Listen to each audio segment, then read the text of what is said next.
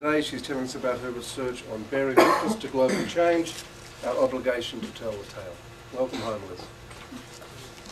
Thanks, Craig, and thanks to everybody. You guys have seen several people in this position already, so you know that it's been a long process for me. And it's been fun, and I thought I had about a half an hour before this talk, but I had about 5 minutes. So I haven't really kind of gotten everything in my head sorted out, but it's been a pleasure. It's really been interesting. Virtually everyone I've talked to, in fact, everyone I've talked to, I could have talked for longer. It's been really fun. And I have to say, because I came from here, but also because I can still see it's true today, I've had conversations with Marvelly for many years, is the potential of this place and IB is just unbelievable. And you guys are really, really lucky to be surrounded by the expertise and the interests and the people that you have here. So it's been a pleasure for me to be here. My seminar today is going to be a little bit self-revealing, and I intentionally did not send an abstract because I'm going to be talking about a taxon that is perhaps a little unexpected. So I hope everyone can see this okay? So somebody probably in here knows what this distribution map is of.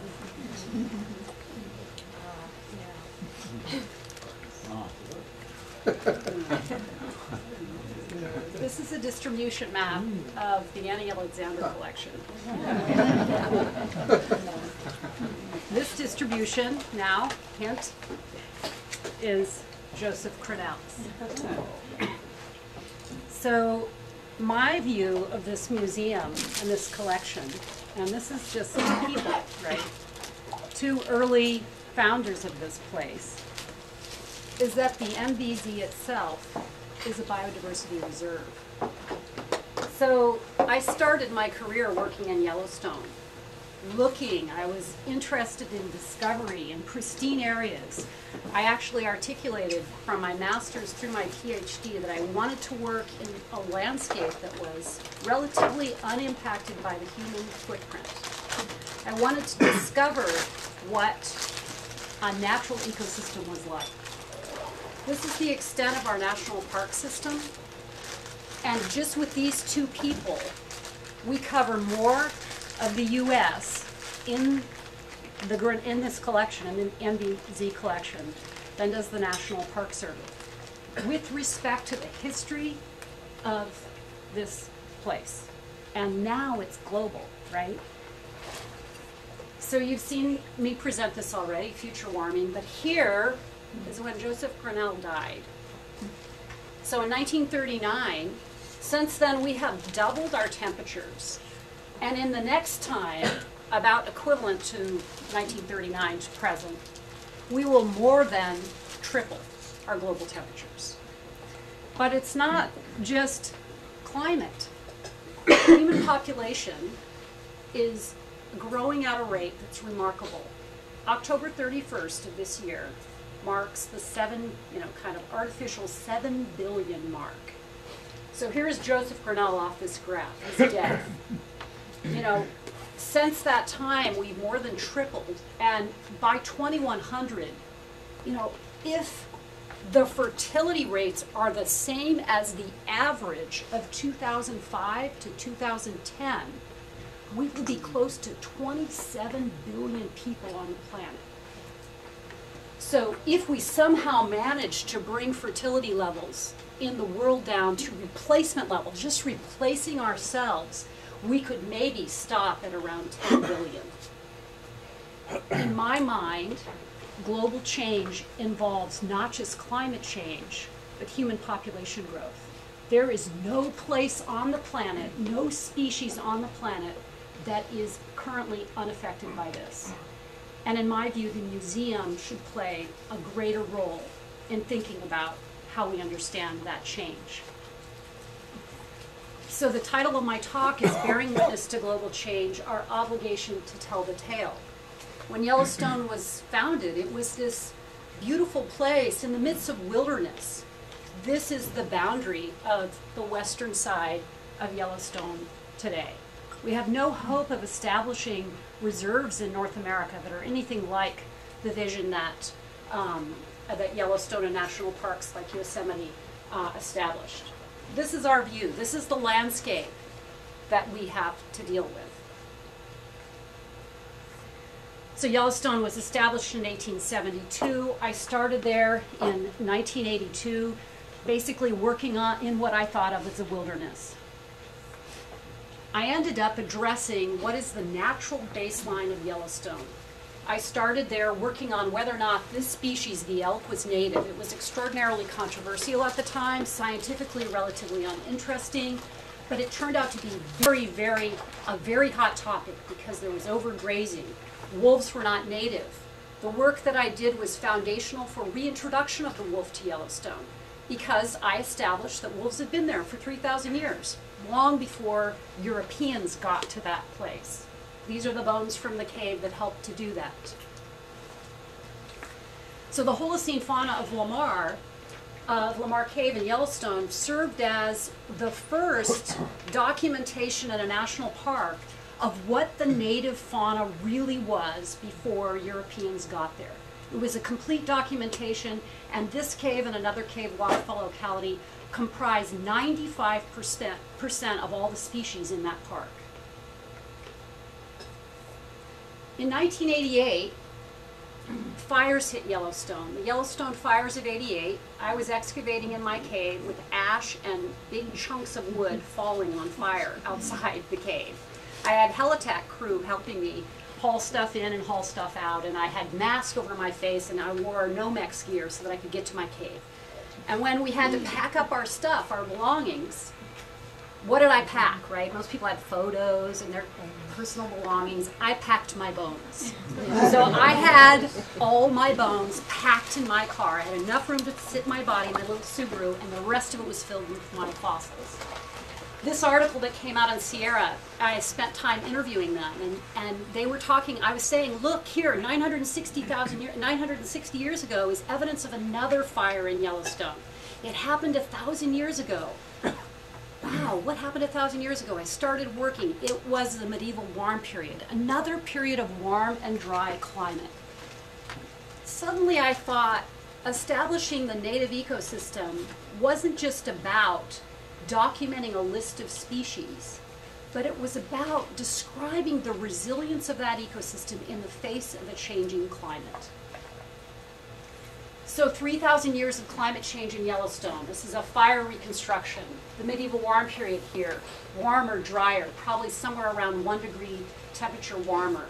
This is the plant response, showing this basically an increase in sagebrush with respect to grass.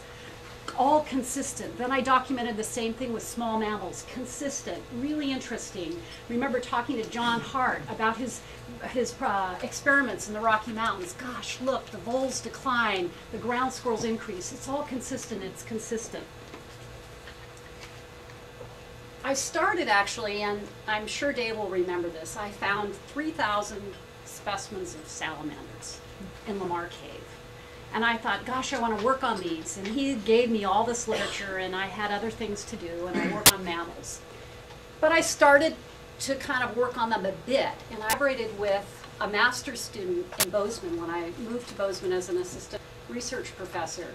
And he went out, and together we kind of, we focused on the area around Lamar Cave. And we said, let's just sample these ponds, because I want to understand a little more about the salamander diversity. I was out there trapping mammals. I didn't know what to do with salamanders and frogs. So he did that for his master's thesis. And this was my view of how amphibians might have been affected by climate change. Climate warming would lead to a decrease in effective moisture, would lead to a loss of pond habitat, and then amphibians would be lost. So I expected to see population declines during the medieval warm period. Before I get into what I found, so yes, I'm going to talk a little bit about amphibians. Before I got into what I found, I want to give you a little bit of the background about Yellowstone and the geologic landscape because it's really important for thinking about amphibians. Yellowstone was a separated ice cap. It was covered by over a mile of ice. Basically everything in the park except a little bit of Electric Peak, which was a nunatak sticking above the ice, was covered by ice. So the entire modern ecosystem of Yellowstone assembled in the last 12,000 years. However, However, when the glaciers were receding, they left big chunks. Not only do they leave these erratics, which are classic glacial erratics that you see on glacially modified landscapes, but they also leave big chunks of ice. And those ice pieces result in a morphology that dominates the landscape with what are called kettle ponds. They're also terraces. So this is a very glacially modified landscape. These are kettle ponds here. All of these are ponds in Slough Creek. Lamar Cave is over here. There was a valley glacier here. These are came terraces or streams that ran along the side of the glaciers. And it turns out this is a beautiful place for amphibians. All of these little ponds are inaccessible to fish. And in Yellowstone, there aren't tiger salamanders where there are fish. So this is a schematic of these chunks of ice being left by a receding glacier. Glacial till covers them, and you're left with these kettle ponds. This is a photo down Slough. This is a kind of a view toward the west down Slough Creek. You can see these abandoned oxbows. Again, beautiful places for amphibians to breed. You can see the cane terraces and this hummocky terrain, very glacially modified. The Yellowstone amphibian community is not tremendously diverse. These are pretty common amphibians that are very widely distributed. The Columbian spotted frog, the boreal chorus frog, tiger salamander, and the western toad. Some of you guys might look at this fauna and think, how boring. It's a northern, it's nothing like tropical diversity, right? There are no beautiful blue things and red things, but this is a north temperate, relatively high elevation amphibian fauna. So these are the 49 ponds that we went out and sampled. Lamar Cave is about right here. We went everywhere and sampled these ponds. And it turns out there's a comparison that's important. There are some of the ponds that seem to be permanent, and some of the ponds that seem to kind of come and go during the year. So they are filled with water in the spring, and then they dry up. And we call these ephemeral. So in 1992 to 93, this was the status. We went out, we looked at what the diversity of the amphibians were, and we kind of described and articulated the pond status. I'm going to point out right now that tiger salamanders, for those that don't know, in relatively deep permanent water, have an alternative lifestyle where they remain in water as axolotls, reproduce this way, and basically they skip the terrestrial lifestyle unless the water dries up, and then they can also, metamorphose. This turns out to be interesting, and it set up this really intriguing idea in my mind that maybe there would be really different genetic structures that would be in response to climate change. That in cool, wet periods, you might find increased structure because the tiger salamanders would perhaps not need to metamorphose and leave the pond because the ponds didn't dry up. So I had this question about population size change and this life history question, and I asked, how is Ambystoma tigrinum affected by climate change? It took me a while to do this project, and I did it in collaboration with Webb Long and Judson Brusgel, who's a grad student. Webb was an undergrad in my lab. And it turns out, this is the key that Dave Waite gave me so long ago, that you can distinguish whether or not the amphibians are metamorphs or pedomorphs, and whether or not they're larval, and you can also measure their body size. The answer, though, was not, population size did not change. What changed was how much time the salamanders spent in the water growing versus on land growing. So it was a change in the timing of events in salamanders. I didn't expect that, and it was really interesting to discover this. It got published, and then I kind of left it alone until I had another graduate student. And also, that was about the time that I started becoming more receptive to global amphibian decline. And I realized that there definitely there's reduced habitat, there's some sort of disease operating here, there's climate, there's over-harvesting going on in Asia. There are definitely a lot of onslaughts, and I just wanted to understand more about what was happening with amphibians. So the stuff coming out of Costa Rica, partly because of Alan Pounds and other people, global decline linked to chytrid. to the fungus chytrid, and also to climate change, question mark. That led to a modification of my simple, oversimplified idea of what would be happening to amphibians.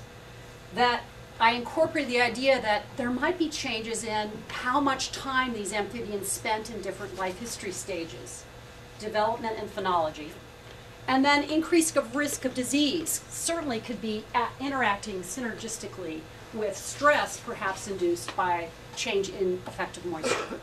So this just became kind of a paradigm for thinking about how climate might have changed. So together with a graduate student, Sarah McMenamin, who's now a postdoc with Dave Perici in Washington, amphibians occupy this dynamic landscape, and we have kind of 3,000 years of records of this, 3,000 years of a record. Has the hydrologic landscape changed? And this took me not very long, but I thought, wow, I have all these old records, 1992 to 93. And so I decided to look at those, and I set Sarah on this task, and we ended up collaborating with Remote Sensor. We did a pond resurvey, those 49 ponds. She went back and visited every one. And we asked, how are salamanders affected, both in terms of genetic diversity and morphology, and has the amphibian presence across the landscape been affected by this at all? So we resampled the ponds. We added the size and developmental stage as one of the things we looked at. And we took genetic samples of all the amphibians, or of a subset of the ponds, but all the amphibians in those ponds. So the very first thing we found is that the permanent ponds have axolotls. They have these beautiful or weird, depending on if you're an amphibian biologist or not, creatures. And we managed to get DNA. I think to my knowledge, this is still the only ancient DNA of tiger salamanders or of salamanders in the world. Is that true, Dave? Do you know? No. So we actually had, Sarah was very diligent in the lab. We have 700 base pairs spanning D-loop and cytochrome B for 16 samples from the last 3,000 years, and every one of them is identical. So the genetic diversity in this landscape is pretty low. It's somewhat structured. This is mitochondrial DNA. It's very, the effective size is pretty low. And what's interesting is that Lamar Cave, in spite of all of this climate change, there's like no changes in the genotypes that are represented. So it also turns out that these ponds are more diverse, perhaps because they're permanent. That's what these initial mitochondrial data suggested. So we use serial coalescent analyses. This one is just ancient data. This is ancient and modern. We have 3 different evolutionary rates. Probably the appropriate evolutionary rate of mitochondrial and D-loop evolution is somewhere between 1 and 1/4% per million years. But nevertheless, the probability is really high that the effective size of the population that the Lamar is derived from is pretty small, 200 or 300 females. And even when you add the modern data to that, it's still reasonably small. And remember, this is across the landscape. So there's clearly structure playing a role in when you add the modern data. And for those of you who work with population genetics, you certainly know this, but your power gets so much more limited when you have no variation. You need lots of specimens to understand what that means.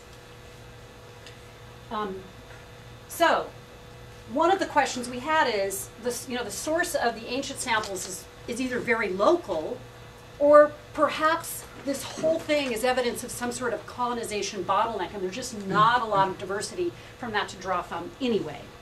And so Sarah then extracted DNA from microsatellites, from 15 ponds, and these were structured to look at ephemeral ponds and permanent ponds. So can you guys see in the back the green ponds versus the blue ones? So what you see here is an isolation by distance model. These are just comparisons. These are pairwise comparisons between ponds that are permanent and ponds that are not permanent, so the ephemeral, and these are between permanent and non-permanent ponds. So this is kind of your average. There is an isolation by distance. The farther you get away, the more there are differences between the populations and microsats. But permanent ponds have more diversity than do ephemeral ponds. Pond type also influences body size and how much growth occurs. So in all these different weather measures. So the first ephemeral pond dried on the 30th of June. So this is data collected over 3 years, all basically correlated with date. And what you see are the permanent ponds in all stages grow to be larger. And in these guys, size is correlated with, fecundity is correlated with reproductive output.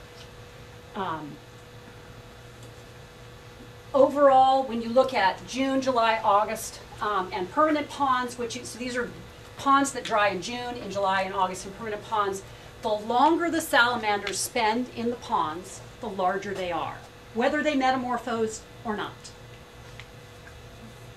So Sarah came up with this idea that says, she kind of modeled this. Salamander life history is a little plastic in this dynamic landscape. Small metamorphs predominate in ephemeral environments. They have low annual reproductive output and high terrestrial mortality. That's the other thing that she scanned from the literature, that the larger you are, the easier it is for you to escape predation and to live through desiccation events. Large metamorphs predominate in permanent environments. They have higher annual reproductive output, and there's more gene flow between ponds. And penomorphs are found only in permanent environments. They have very high annual reproductive output, and there is no gene flow between ponds.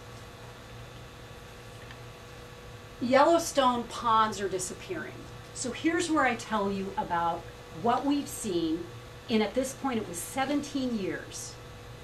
So 1995, 2005. And of course, we didn't think to take pictures in 92 and 93, anticipating just less than 2 decades in the future that there would be a change. So we got these from courtesy of Terry McEnany, who's a bird ecologist in Yellowstone, and we tried to match them. This is a slightly different time of year than this. These are exactly both the same time of year. This is something I noticed, the rangers noticed, people who have been in Yellowstone have noticed, but it's all anecdotal. Ponds seem to be drying up. What's that? What's the water table determined by? What is the lag time of these ponds? How long does it take for them to fill? Nobody knows the answer to that question. And it's not just the amphibians that depend on these ponds, it's all the bird life as well, and the mammals that are associated with them. We went back and extracted data from old remote sensing images. So in 1992, these blue areas, this is just a snapshot. We did this for the entire northern range, but this is a snapshot that shows these blue areas were wet, right? Here it is in 2007. You can see a reduction in, for exactly the same time of year, a reduction in the amount of wetland habitat in Yellowstone. And we quantified this. We compared it to temperature change. There's been a very slight increase in temperature from 1950 to 2010. Gosh, that really didn't explain it all. There's been a very slight decrease in precipitation. Gosh, that didn't explain it all. But the combination of the two of them and lag time result in what's considered, this is from a Palmer Hydrologic Drought Index. It's amazing. So here's the Dust Bowl years. So here we go, 1900 to 2008, I believe, is the end there. And, this is the Dust Bowl years. Here we are. This is what we witnessed, is this particular set of events. The most severe droughts and the longest persistent droughts in the last 100 years. This is what regional drought looks like. This is a Palmer Drought Severity Index. This is basically something that fire managers use to predict the severity of fires in the summer. And this is for April 2008. The West is, as many of you know, drying out. So here are our pond data. The number of ponds that are permanent has decreased. 2008 turned out to be a very wet year, so there was a slight increase there. All of these are significantly different than 92 and 93. There are more ephemeral ponds than there were, there are fewer ephemeral ponds and more completely dry ponds. Ponds that didn't even have water in them after the snow melted. In the number of populations, so the number of places that we actually sampled, these 4 species. So Bufo boreas, we don't have enough data to actually test this. but in the other three, the number of populations declined in all three amphibian species. Species richness declines. Wow, there's not even a single pond that has all four species today. Every single measure of diversity shows a drop. There are many ponds now, the majority of ponds, not the majority, but many ponds that have no amphibians in them. We found evidence of desiccation events. This is just in a matter of days. The ponds were drying too fast for these guys to metamorphose and leave. But we also found enigmatic mortalities. Mortalities where there would just be, the surface was covered with dead amphibians, and there was still a little bit of water left in the pond. These were mostly attributed to some sort of fungal death, perhaps. This is Sarah in her collecting gear, and the results of this were that I just couldn't believe it. I mean, this was an accident. We witnessed this change. I witnessed this with my own eyes. Salamanders are affected by desiccation. The drought in Yellowstone, we could document this because we had these data. We could document how much more common drought was. A 400% increase in the number of permanently dry ponds, how can that not influence these animals that depend on wetlands? Population declines, 42% of of ambystoma populations lost, 68%, 76% populations lost. So, and other mortality is prevalent. That was never documented in our initial surveys. So climatic warming, in this case, in this pristine area, there's no drills for water. It's already affecting these populations in Yellowstone. So that kind of puts you in my mind where I am now with my work. I realize that I can't spend the rest of my career going to these pristine areas. I feel like it's important for me to communicate what I've seen. So I'm continuing to work on the Western U.S. 20,000 years of vertebrate diversity. I will continue to do this in the Great Basin, in Yellowstone, wherever I can. I will continue to address South America in Patagonia for the same reason. But I'm now starting to work in Costa Rica. It involves no paleontology, and I'm interested in how diversity and disease are affected by landscape change. And in particular in this study, which I'll talk about in just a second, I'm interested in how human fragmented landscapes influence the diversity of vertebrates in general. We're looking at the 10,000 year record of Anolis lizards in the Caribbean, the evolution of the Himalayan pikas at high elevation, at the high elevation plateau, and the slopes up to that, which are almost vertical, in the Sikkim province of India, dominated by humans. Almost everywhere you look, there are humans. And I'm also with Uma Ramakrishnan looking at the assembly of Indian biodiversity, and I'll just describe this in a second. We're doing some forward projections of tiger persistence. So I'll continue to use these kind of topical areas to guide my work, but I'm increasingly thinking about trying to make predictions that make a difference and that are generalizable around the world. The tiger population, the challenge with tigers is that they've been reduced to something on the order, they've been reduced by 90 to 98% of their historic size in just 200 years. So there are 3,000 tigers left in the world, and in India there are 1,000 left. This tiger, for example, this one that's adapted to swimming in mangrove forests, threatened completely by sea level rise. But tiger populations are separate from each other. What we did is so Uma Ramakrishnan has been looking at, she's been looking at non-invasive samples of tiger feces in India, and she's gone and sampled tiger skins, mostly in the UK. And so she's done a lot of historic baseline work to say what was the diversity of tigers historically. What we decided to do in my lab is actually take the serial coalescent models that I've been going back in time with and go forward with them and ask, okay, let's just say, let's take the genetic diversity of tigers that we have now, which is actually not so bad. How long, if we just manage tigers like this, like they are now, how long will it take to lose that? What's going to happen in 150 years? So we set this model up to investigate how long it would take if we allowed no interbreeding between these subspecies, or if we allowed complete panmixia. And this is the historic estimate of population size. This is when tigers were completely dominating all of this part of Asia, right? Historic population size. There's no possible way we could maintain that today. Conservationists are just talking about building population sizes, but it's all local population sizes. So what this means is we will lose the genetic diversity we have in tigers very, very quickly unless we sink the subspecies and basically crossbreed tigers from different regions. So that's a controversial topic and a very interesting one to think about. This describes a bit of the Costa Rican project. We're looking at forecasting the evolution of insectivorans, so species dependent on insectivores that perform very important ecosystem services in the tropics across a changing landscape, using species traits, mostly traits involved with dispersal, population genetics, and genomics.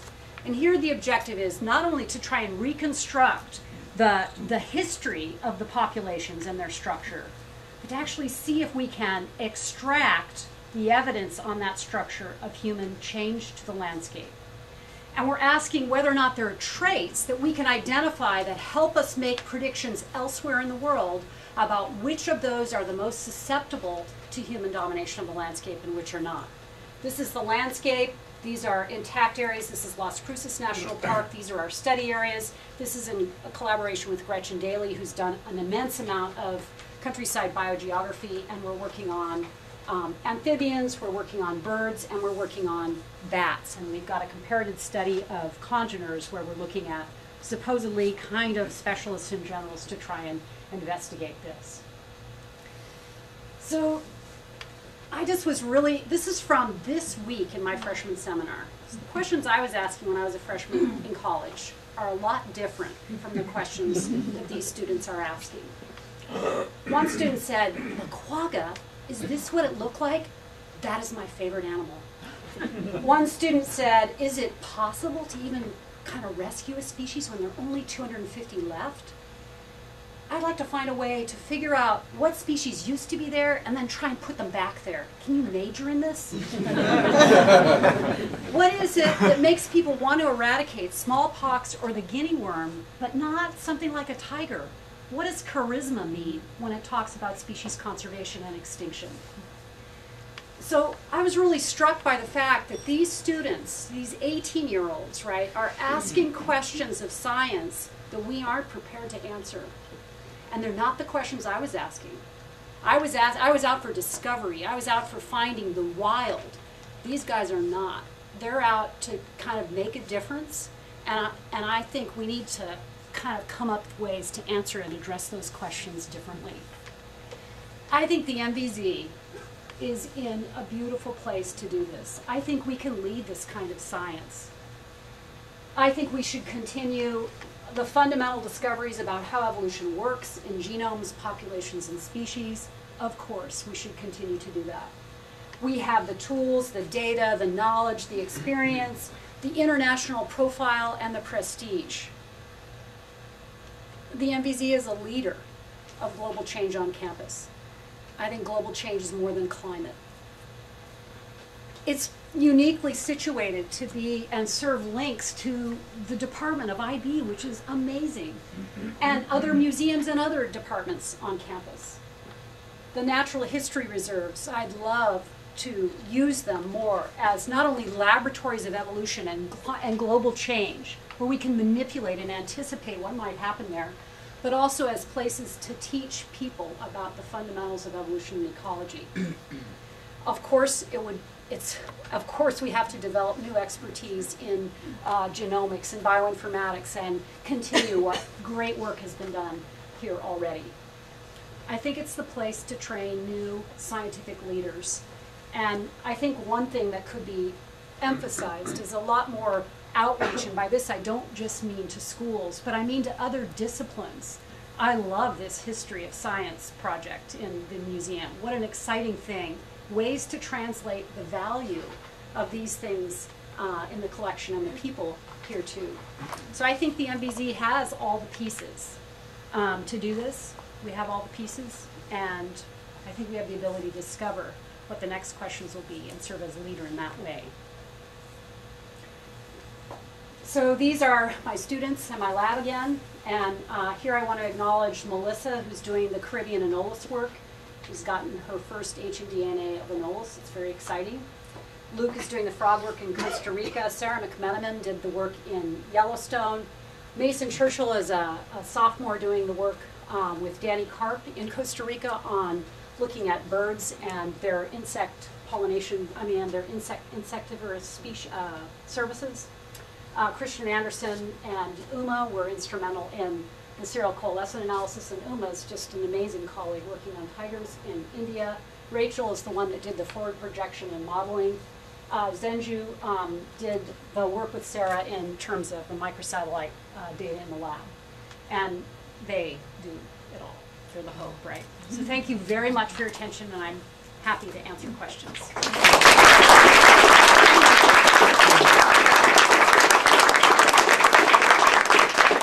Thanks very much for sharing that vision with us. So, any time for discussion and questions? Yeah. So those tigers.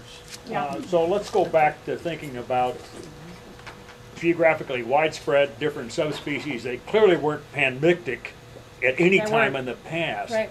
So what your argument is that in order to maintain the genetic diversity within one of those subspecies, you would have to breed across all of them? So no. So we've done models where we've just looked at, I just showed you the one for the whole species. We've actually looked within India. There are 3 populations in India, and there's the same kind of structure there. The point is that in order to preserve the genetic diversity, and genetic diversity and its value for sustaining populations is debatable, right? Yeah. But for example, the adaptations to the south, let's just think about that. How do you preserve those adaptations to the south? Do you just, how can you increase the size of a Bengal tiger or those tigers in the mangrove forest and preserve that? There is no way to do that in those locations. You, in a sense, each of those, the locations where there are tiger subspecies today, that's kind of it. That's the only place. They're not going to create new tiger population habitat. They need 57 deer per acre to survive. They're not going to have that kind of land in Southeast Asia. So the only way to save that particular set of genotypes is to spread them around. So no, I'm not arguing reproducing the population of the past. I think it's impossible, actually, to preserve that genetic diversity by doing just population size increase locally. It's impossible. So if you're willing to sacrifice the genetic diversity, then you're going to be managing tiger by tiger. I think every tiger in zoos and in the wild is important. Does that answer your question? It's a little bit controversial, right? Yeah. If I can just follow up on that while other people are thinking. So, from the population genetic model suggests that an effective way to sustain global effective population size is to allow subdivision or at least very low migration. You're saying that the individual pieces aren't sustainable. So contrasting, so if you can't keep multiple pieces, just keep one but enrich it with genes from across the range. Right, exactly. So this sort of harks back to the Florida So panther. what I didn't say was that the genetic diversity, if maintained exactly the way it is now, there's a lag. Because of generation time of tigers, they haven't lost the genetic diversity they have. But if you do nothing, it will be lost population by population very quickly. So we actually did a model where we said, what if we do it now? What if we do it in 10 years? What if we do it in 20 years? So that's actually the way to answer your question more appropriately, is that there's a lag that has not yet expressed itself in the loss of genetic diversity, and the only way to salvage that right now is to start breeding tigers across national boundaries. David? I'm thinking about what the fate of the Ambystoma will be ultimately in that region. And if you compare them with congeners in Mexico and the Mexican plateau, it's kind of interesting because their habitat has been modified by long-term human persistence. A lot of it's in the Valley of Mexico, right? It's huge population density. And there they survive by being pedomorphs in large permanent ponds. So maybe those few permanent ponds are the real answer. Refuge. The real refuge, yeah. So yeah, I think of all of those species, the tiger salamander is probably the one that's most likely to survive, right? If you were to just kind of push this extreme to the extreme. But the point is that, my point is that very short-term recent environmental change has already exerted an influence. And I think that's been happening through the past. I think one of the reasons why there isn't historic change in the genetic diversity of tiger salamanders in Lamar is because every single time those salamanders are leaving a permanent pond and colonizing an ephemeral pond and then getting selected by the raptors or whatever and eaten and deposited in the cave, they're going through colonization bottlenecks. And I think the ephemeral ponds maintain overall low genetic diversity on the landscape. You're right that the permanent ponds are the reservoir for the higher genetic diversity, but even they have been affected. Their persistence has been affected by the last 20 years.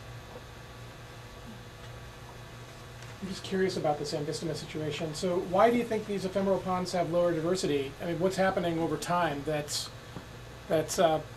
constraining individuals with lower diversity to be in those ponds and not in the permanent ponds? That question, to exactly answer that question, I think it involves, we tried to do this. It involves both the dispersers, out of the pond and those coming into the pond. And Sarah tried setting up drift nets, and it just turned out to be extraordinarily cumbersome, and she could not do it for 49 ponds.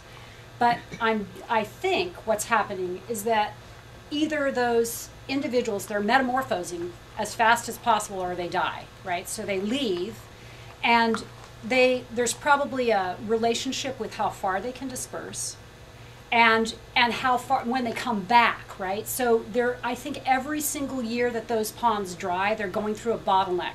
And so they're selecting somehow from the subset of diversity in the permanent ponds. And every year, that's what they're doing. So those little populations, a metapopulation, those populations are going extinct every year. So there's not a lot of migration back and forth between, the ones between the permanent ponds? Yeah. The permanent ponds are actually, I didn't show you these data, but the permanent ponds are actually, they don't form the same kind of isolation by distance. So when you saw that linearized FST, they're more different from each other than the ephemeral ponds are. So actually, ponds that are right next to each other will show much larger differences than two ephemeral ponds that are very far apart. So the permanent ponds are a little bit more structured, in part because there are permanent, there are axolotls in there. There are salamanders that don't leave that pond, and that serves as a reserve, right? Paul? Would there be a way to model, like an area the size of Yellowstone or even larger, what the minimum threshold would be? Like how many permanent ponds would you need to be able to maintain? It's a great idea. It's a great idea. I don't see why not. I mean, do you see in your when you've been tracking those through the last 15 or 18 years, are there some permanent ponds that seem to be large enough that they're not going to be in any danger of completely drying up? Or is there such a thing as a pond that's too big? There's a pond called Ice Lake that's to the north. It's very deep. It's very cold.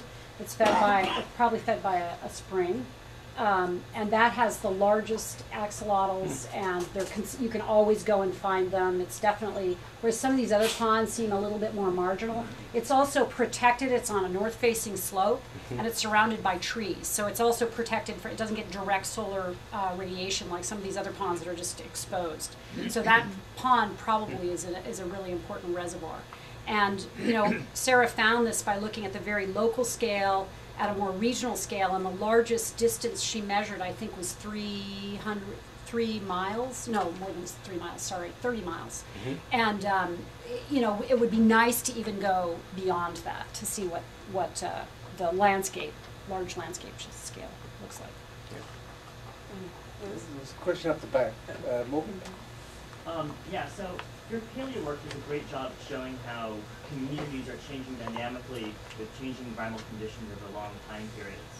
At the start of your talk, you mentioned the idea of finding the natural community at a site. And of course,